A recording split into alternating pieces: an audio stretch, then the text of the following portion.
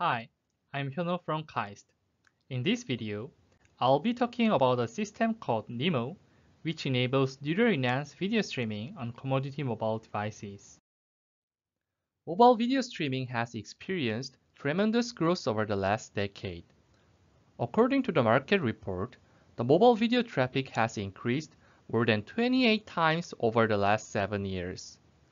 On YouTube alone, more than 70% of all video consumption happen via mobile devices such as smartphones and tablets. To meet the seemingly insatiable demand, a tremendous amount of efforts have been made to optimize mobile streaming. Most importantly, content distribution network and mobile carriers have made onerous efforts to scale bandwidth. At the same time, to maximize the video quality under bandwidth constraint, there have been significant advances in adaptive streaming, which becomes a de facto standard tool. In adaptive streaming, a client runs an adaptive bitrate algorithm, or ABR, to select an appropriate quality for the current network condition. Despite such efforts, there is a key limitation that video quality is fundamentally constrained by the available bandwidth between servers and clients. So, when the network becomes congested, video quality suffers directly. Recently, the advances in user-enhanced video streaming present tremendous opportunities to overcome the limitation. In contrast to traditional adaptive streaming, a client actively uses on computing power for applying a super-resolution deep neural network, or DNN, which recovers high-resolution video from lower-quality transmissions. Next video shows the great benefits of a super-resolution DNN.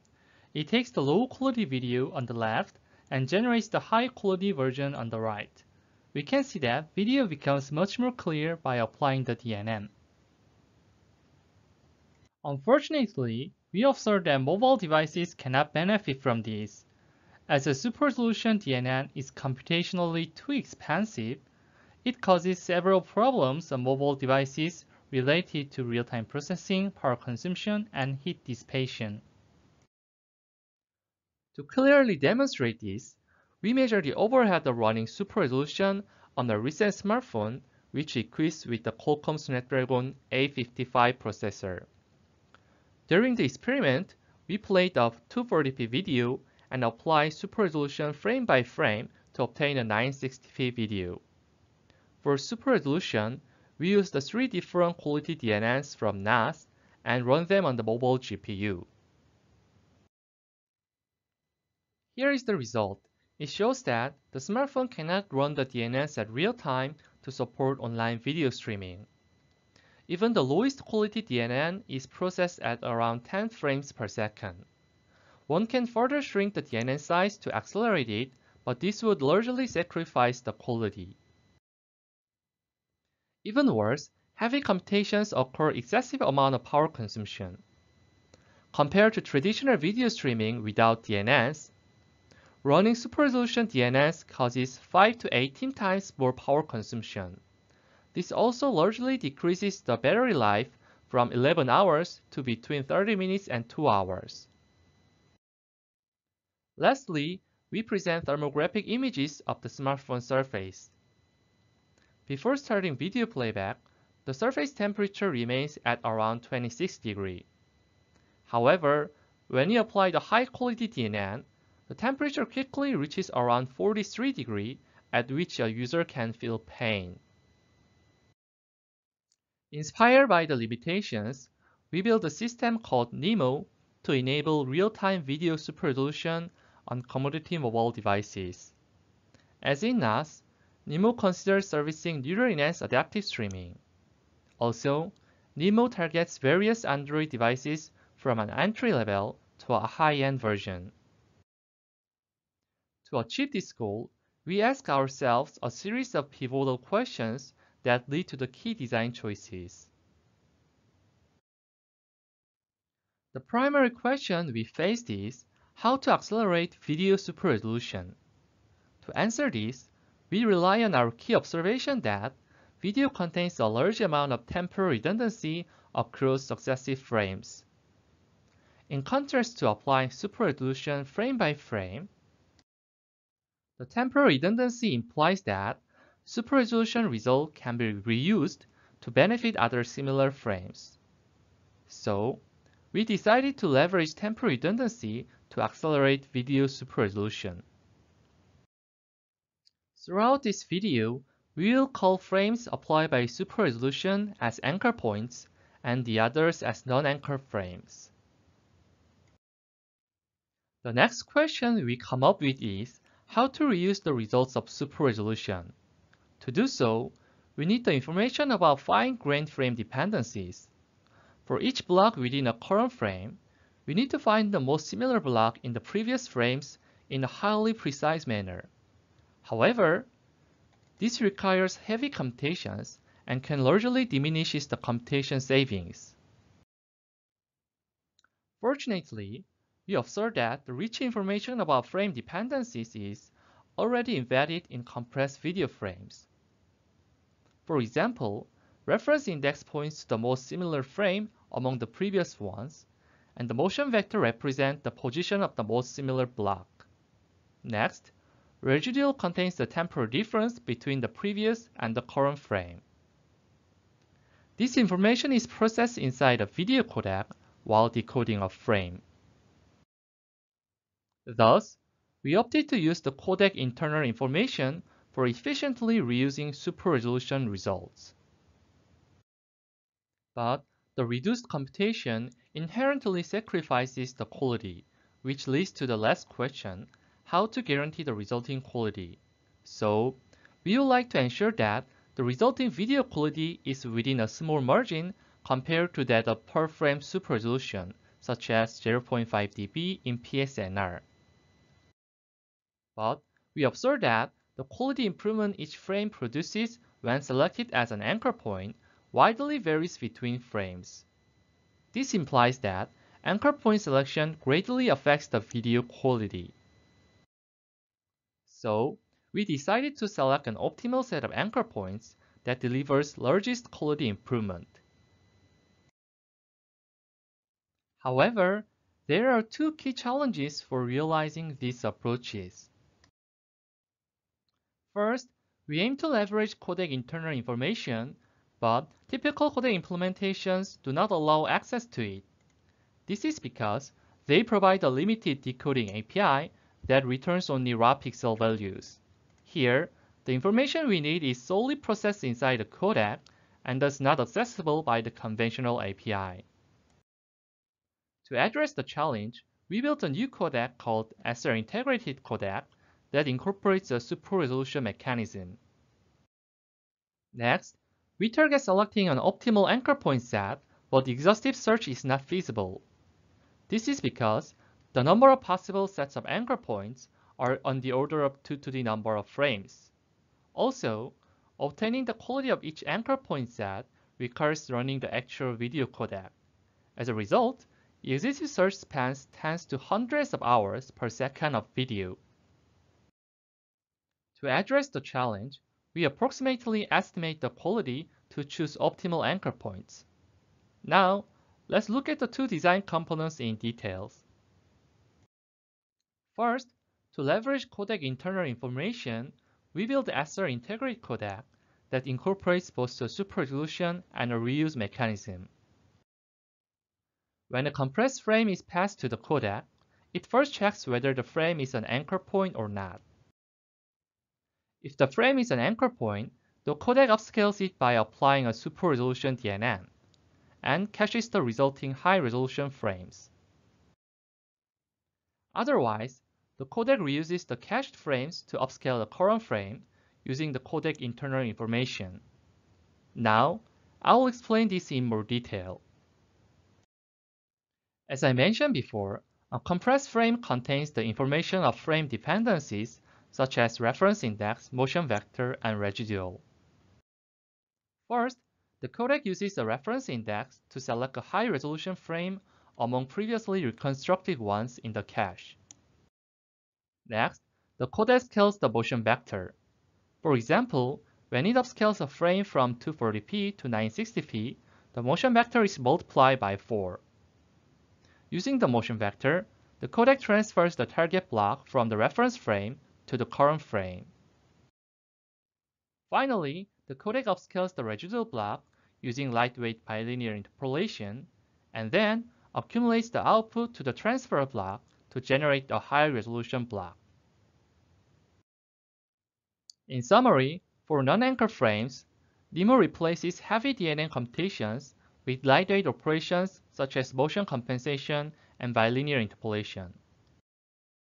As a result, NEMO processes non-anchor frames very fast, effectively amortizing the latencies of anchor points. Next, the goal of anchor point selector is to choose an optimal set of anchor points. Mathematically speaking, it selects a minimal number of anchor points, bracket AP, among all frames within a video, bracket F. Also, the quality difference with per frame super resolution must be less than a small margin, which is set to 0.5 dB in PSNR. Here, the problem is that the search space of anchor point sets is 2 to the number of frames, and thus exhaustive search is not feasible. But our key observation is that if anchor points are sparsely located, the search space can be reduced to the number of frames. I'll explain this using the following example, which represent an actual frame dependency graph. Here, the red boxes are anchor points, and the gray boxes are non-anchor frames. Now, let's focus on the quality of frame 62. As there are two former anchor points, frame 2 and 51, both affect the quality of frame 62. But frame 51 is located much closer compared to frame 2 and has much higher impact. So, the quality is mostly determined by frame 51. Then, we can approximate the quality as below, disregarding the impact of frame 2. Based on our observation, we can approximate the quality gain of a frame that uses a set of anchor points, bracket AP, by the maximum quality gain of using a single anchor point F. Next, we can estimate the video quality by averaging the qualities of all frames within a video. The equation implies that we need to only measure the qualities of all possible sets of anchor points of size 1, which has linear complexity. By leveraging the quality estimation method, we iteratively select the most impactful anchor points. Then, we record the selected anchor points into a file called a cache profile. In summary, NEMO analyzes a video to select optimal anchor points. As a result, under providing the same quality, NEMO significantly reduces the number of anchor points by around 70% compared to baselines, which randomly or uniformly select anchor points.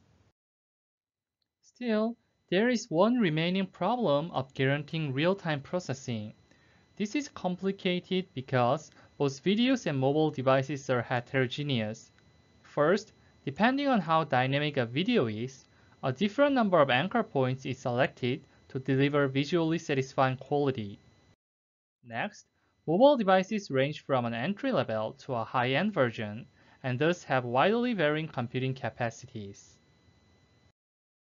To tackle this problem, we first create multiple performance options at the server side, including low, medium, and high.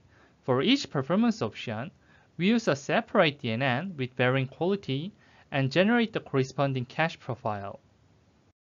Next, we provide a guideline that describes the best option for each mobile device. To do so, we first set up a device pool for testing all the options on various mobile devices. Then, using a sample video, we once measure the latencies of anchor points and non-anchor frames.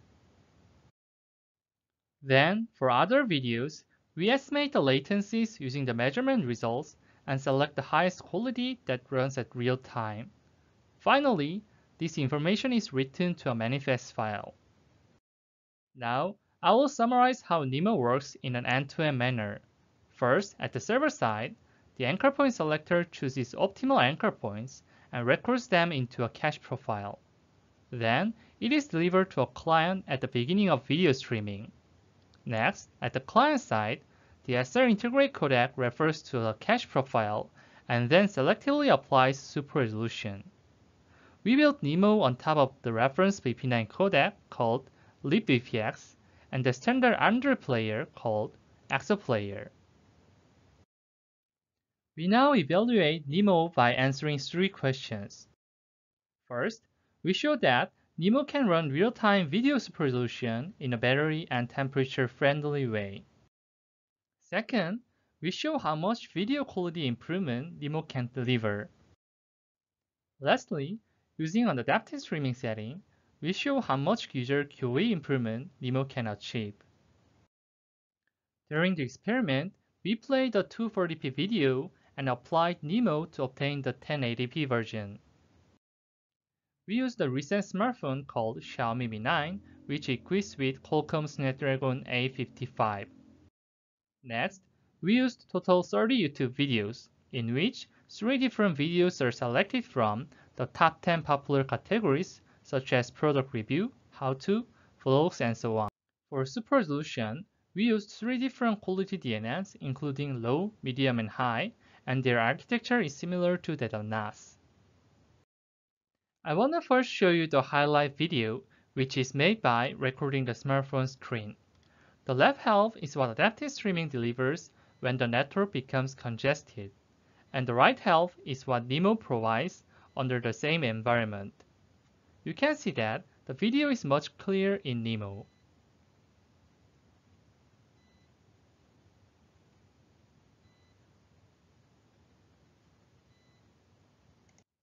To illustrate how NEMO enables this, we first compare overall processing throughput. In the graph, x-axis is a content category and y-axis represents throughput in frames per second. Here are the results of per frame super resolution with varying qualities. And this is what NEMO achieves. NEMO selects different quality DNNs depending on content. 70% of them are high quality and the others are medium quality. Overall, NEMO improves the processing throughput by 11 times on average compared to per frame DNN counterpart. And the throughput improvement varies across contents, inversely proportional to the number of anchor points. Next, we compare the power consumption and the battery life. To do so, we disassemble the smartphone and replace its battery with the power monitor. Per frame super resolution causes 14 times more energy consumption, reducing the battery life to less than an hour. In contrast, NEMO drastically reduces the energy consumption by 88%, increasing the battery life to 6 hours.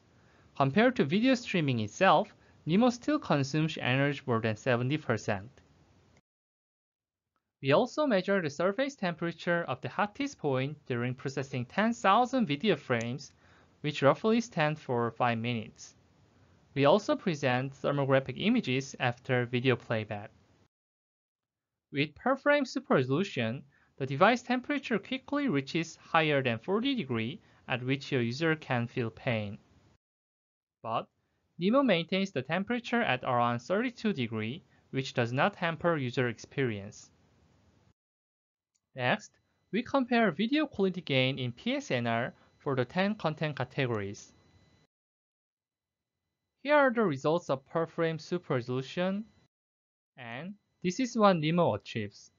NEMO consistently delivers large quality improvements between 1 to 6 dB in PSNR. This is because NEMO ensures that the quality difference with per frame DNN counterpart is less than 0.5 dB. Also, NEMO delivers better quality compared to per frame medium or per frame low. Lastly, using adaptive streaming setting, we compare an objective QoE metric which consists of bitrate, rebuffering, and the smoothness of qualities. We use 200 real network traces measured from US broadband and Norway 3G network. For super resolution, we use 3 different mobile devices, including an entry-level and a high-end smartphone and a tablet. Here is the QoE of traditional adaptive streaming with the pensive ABR algorithm. And this is what NEMO achieves. Overall, NEMO improves the QoE of mobile users by 31% on average. Also, the benefit of NEMO increases as a mobile device has higher computing capacity.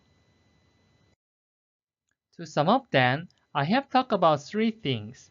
First, NEMO is the first video delivery framework that enables real-time video super resolution on commodity mobile devices. Second, NEMO introduces novel design components such as SR integrity codec and anchor point selector. Finally, NEMO delivers significant performance improvement. In addition, NEMO source code will be available at the following GitHub repository. Thank you for your attention.